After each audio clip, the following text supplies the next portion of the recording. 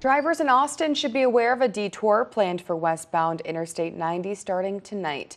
The Minnesota Department of Transportation will be closing the westbound lanes of I-90 near the Highway 105 Oakland Avenue Bridge for an overnight detour. The closure begins at 8 tonight and is expected to last until 6 tomorrow morning. During this time, drivers will be rerouted up the exit and down the entrance ramps as crews work to set the decking material on the new bridge beams. This detour is part of a larger 3-year project to replace or repair 6 bridges along the I-90 corridor in Austin.